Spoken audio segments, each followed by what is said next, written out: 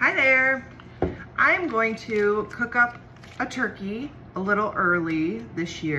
We are going to be not with my husband's side of the family for Thanksgiving, so I thought I would just make a turkey dinner early for them, so we can at least enjoy some nice turkey together.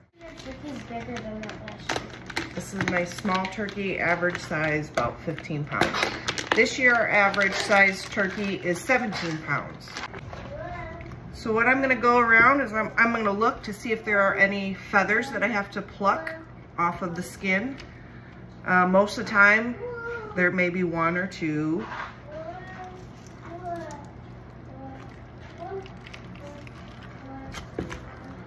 And I really don't see any. There's one right here.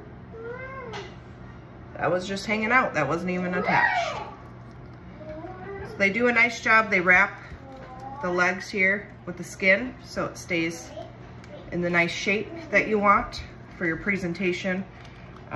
They put the giblets inside of the turkey right here.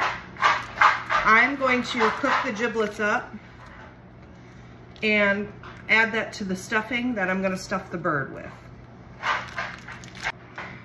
The giblets are heart, gizzard, and liver. Really nice when you cook it low and slow. It tenderizes the giblets. It's full of nutrients for you. And I just cut it up. I'm going to cut it up and put it in the stuffing to give the stuffing a little more flavor. So the giblets were in here. The gizzard, heart, and liver. In here is where you'll find your turkey neck. And this has a lot of great meat on it. So you want to cook that up with your giblets too. So I have the giblets cooking, and I just poured some water over them, covered them, seasoned the water. You can use broth too if you have some broth. And then I'll let that cook low and slow for probably 45 minutes. Now I'm going to chop up the vegetables that's going to go into the stuffing, which is just celery and onion.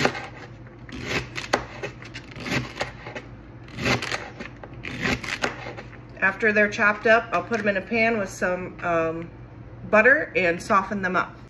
A little trick that my mom does when she prepares her bird, she'll cut up cold butter and then stuff it under the skin to keep everything nice and moist during cooking. And the coldness of the butter helps it so you're not, you don't have too much of a mess going on. You stuff it under there. I did it on both sides.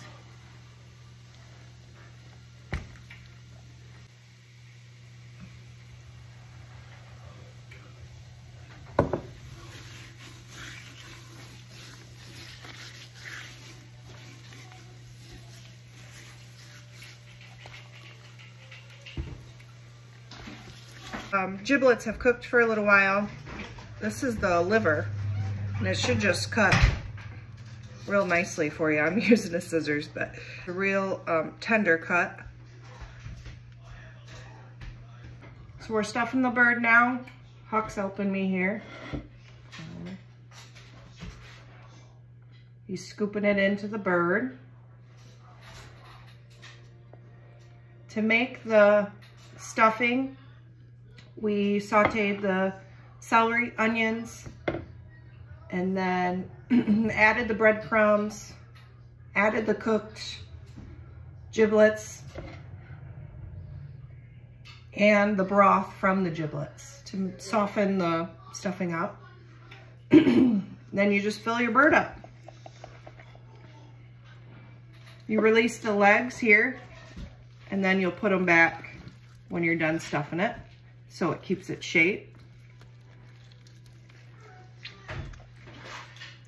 When you cook a stuffed bird, add a little extra time to your cook time. Good rule of thumb is like 10 minutes per pound.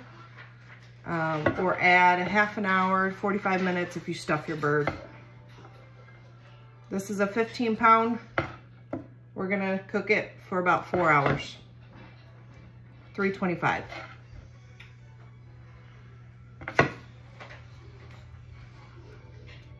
If you have extra stuffing that is too much for the inside of your bird, just put it in a little casserole dish, add a little broth to it, and put it in your oven. What was it?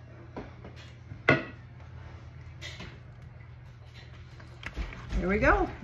The bird is stuffed and ready to put into the oven.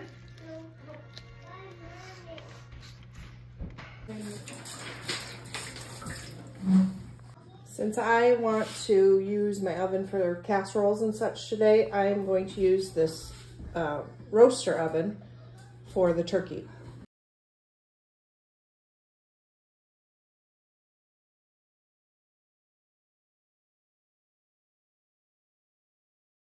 Our bird is now done. Looks beautiful. Stuffing looks good. It is done a little early, so I'm going to wrap it, and I'll wrap it with some foil and then wrap it with a clean towel and then drop it into a cooler. And this is a great way to keep it at its current temperature without it rising or losing heat.